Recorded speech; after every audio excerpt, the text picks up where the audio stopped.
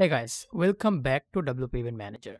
And in this video, I'm going to talk about a topic that I get asked a lot by time to time. So that is, how do I prevent my website getting copied, or how do I prevent my website's content getting copied? So there is like multiple options that you can choose to prevent your users select your text in your website using CSS. There is some plugins as well that you can use.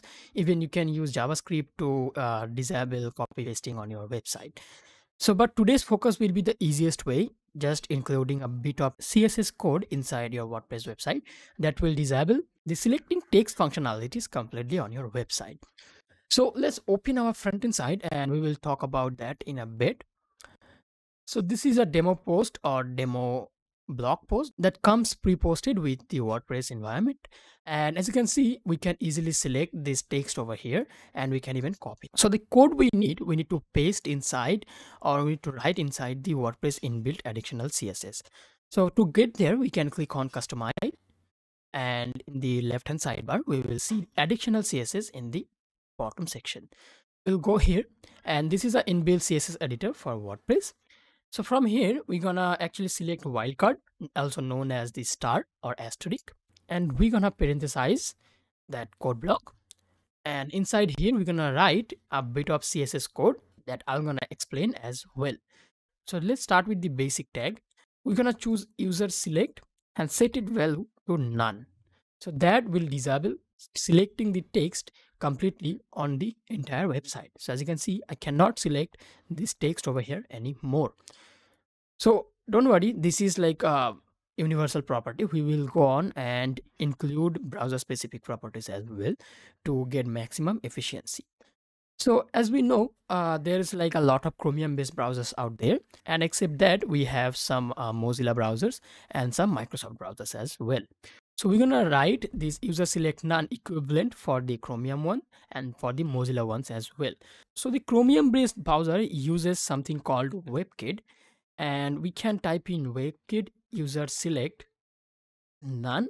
So that will actually make sure that the Chromium based browsers follows this user select rule as well to none. So no selecting text on those browsers as well. So for WebKit based touch browsers, we can even include an extra bit of code that should be WebKit touch callout to none. So that will disable copy pasting or long hold as we do on our smartphones. That will disable it via this section of the code.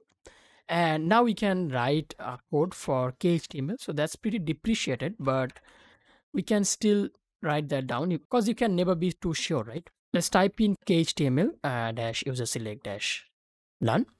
So this code over here will disable the selecting text functionalities for KHTML as well. So now let's create our rule for Mozilla based browsers as well, or Firefox. So we will type Moz user select and value as none.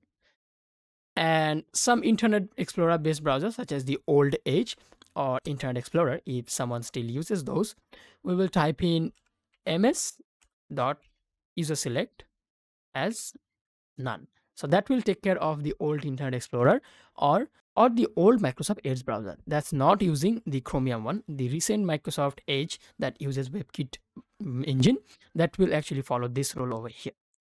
So this bit of text over here will disable selecting text on your entire website in a wildcard method. See, I cannot select any text anymore. You might want to ask, Sarath, I don't really want to disable selecting text on the entire website. Instead, I want to do it for just the blog section over here. We can do that as well. How? As you can see, I have opened the code inspector over here. I can like inspect this block here. So that class is main content wrapper. If we copy this, and we're going to remove the wildcard entry and type in the class selector, and that will instead disable the text selection on this blog post over here, and we will be still able to use selection of text on the other elements in the website. So that's how you do it. You can even disable the text selection entirely using wildcard, or if you want to just disable the text selection for certain blocks or certain elements, you can do that via class selector or ID selector. So that's how simple it is to disable text selection for your website.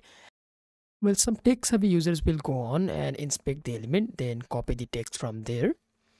We cannot really prevent that, but there is an advanced method to it that I will talk about more in a upcoming video that requires using a plugin, and that plugin has some cool features as well. So until then, that's pretty much for it for this video. Come join me in our next video where I will explain the advanced part of this method. Being that said, I'm Sharad saying goodbye. Thanks for watching, and I'll catch you in the next one.